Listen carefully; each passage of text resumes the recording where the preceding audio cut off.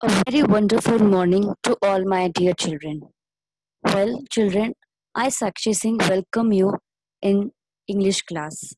So, dear children, this is the last module of the chapter non-finites, which we are going to do. That is gerunds. I hope that the concept of finite and non-finite and under non-finite infinitive participles are clear to you all. And if you have any doubt, you are most welcome. You can contact your teacher, your concerned teacher, on his or her personal window. Now, the next module of the, you can say the next, or you can say it's the last module of this topic, non-finite, that is gerund. We are going to start. Here we are.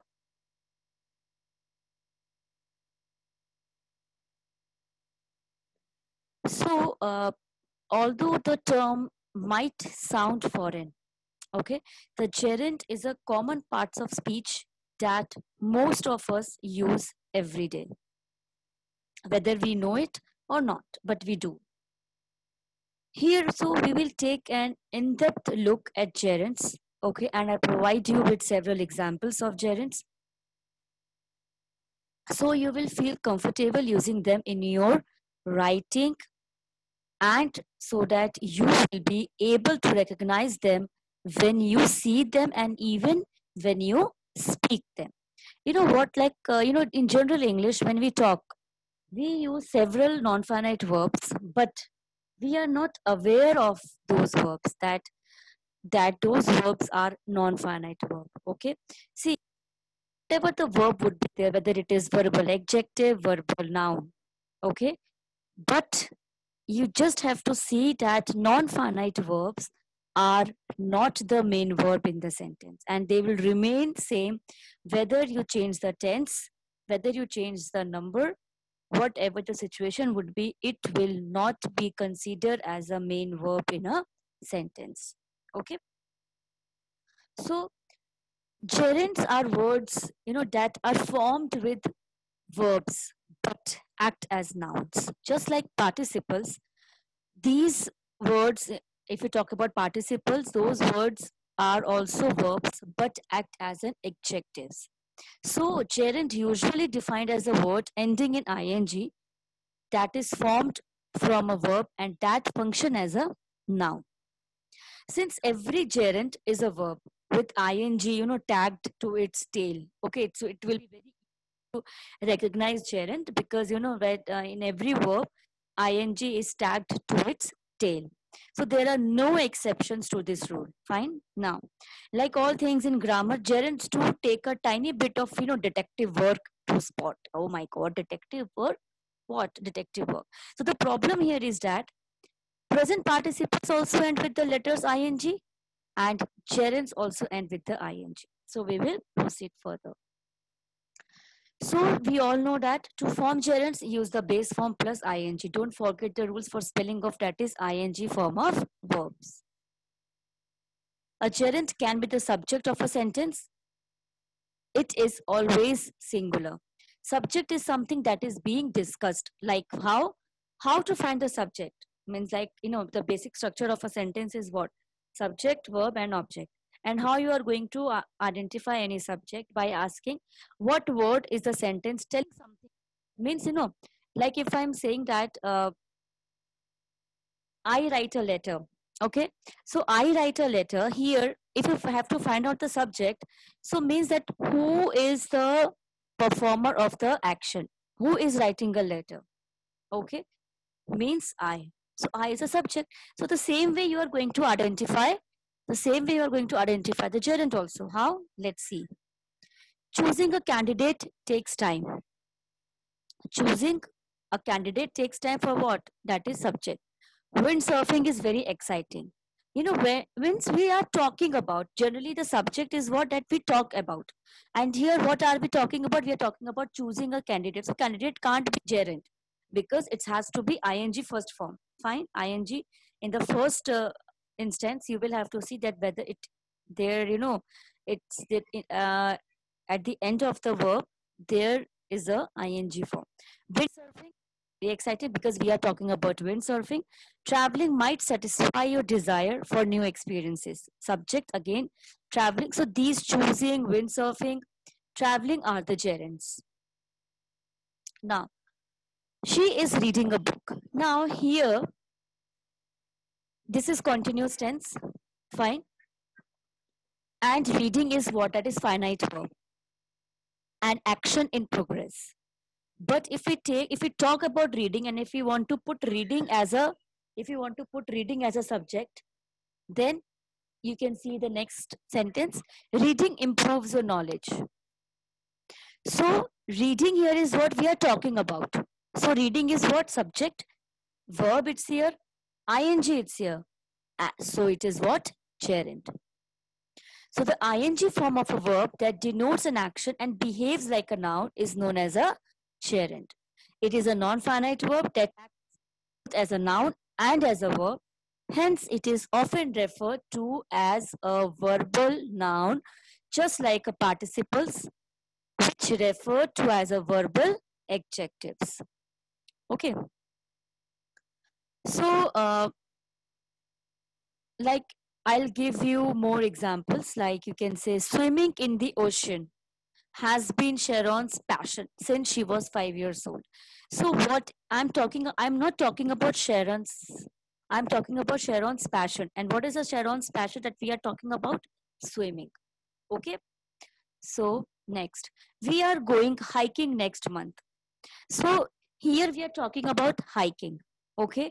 So are going is finite and hiking is what? That is non-finite, and that is also gerund, that is verb, ing form. Okay, and it acts as a noun. Swimming in the summer is very refreshing. This is what? Finite verb. Swimming is non-finite verb. Again, swim is verb.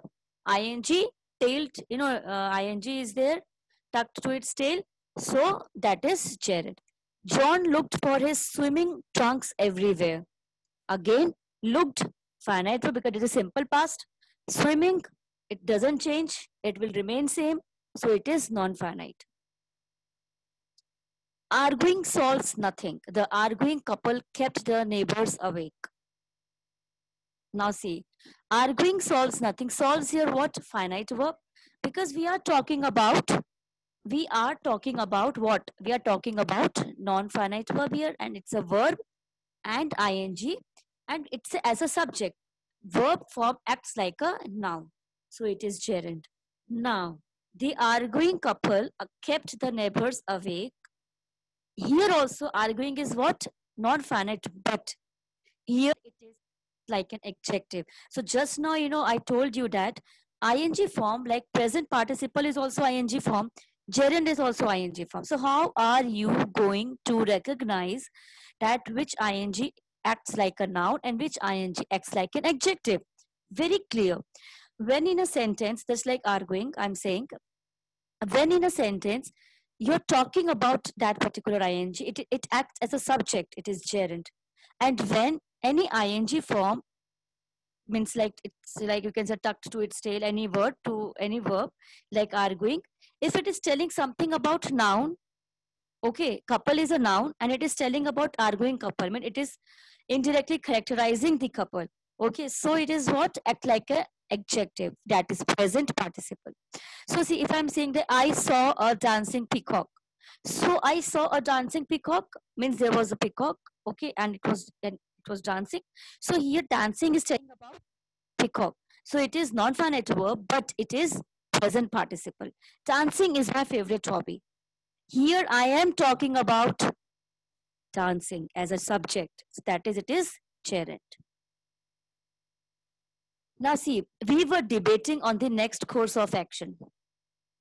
Debating is an art. Out of this sentence, we were debating on the next course of action, and debating is an art. So see, if you talk about the debating in both the sentence, so first, in the first sentence, it is like what? Finite verb, because it is according to it is continuous tense. And the next, I am talking about debating is an art. That is as a subject I'm talking about.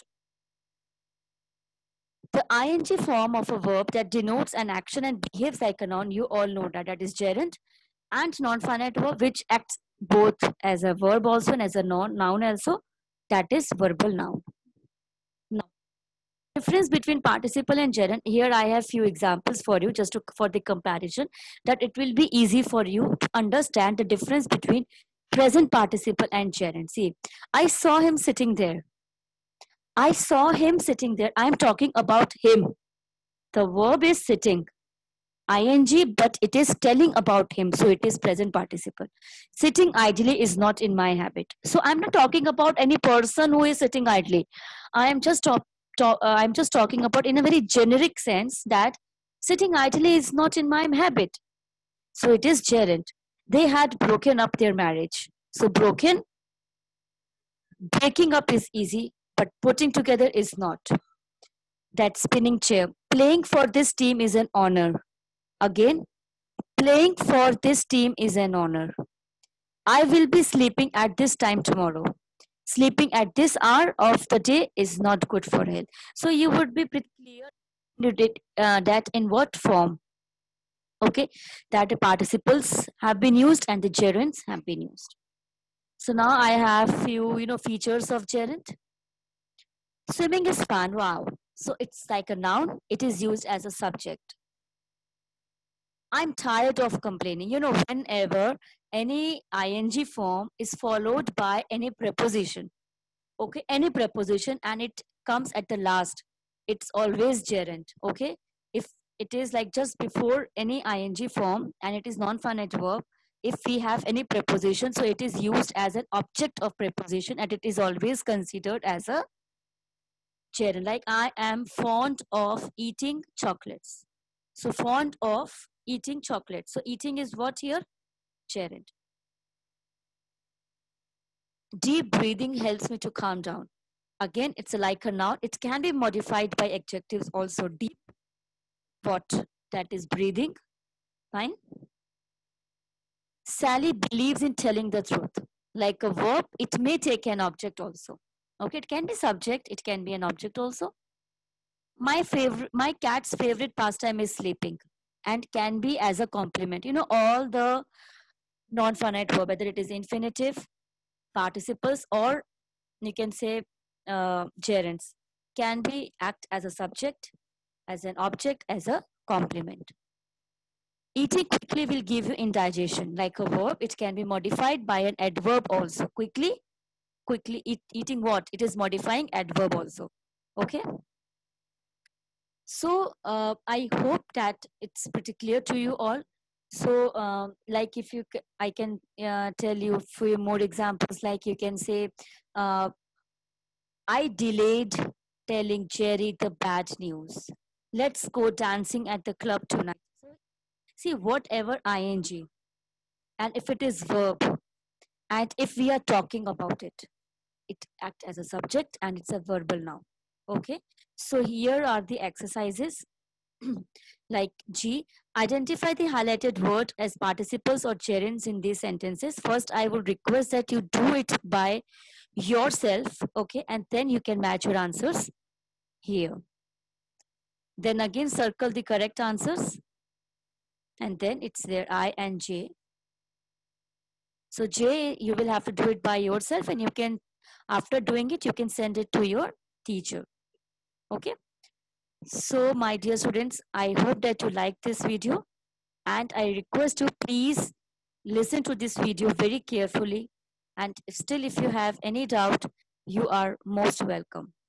Till then, take care everyone. Bye bye. Stay blessed, stay healthy.